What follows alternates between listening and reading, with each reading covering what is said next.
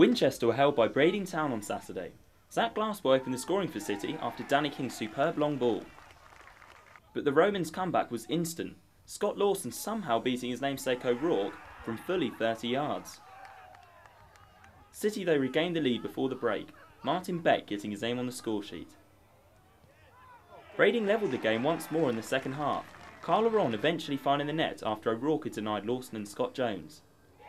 But Nathan Inch almost grabbed a dramatic winner, but it just wasn't to be on this day.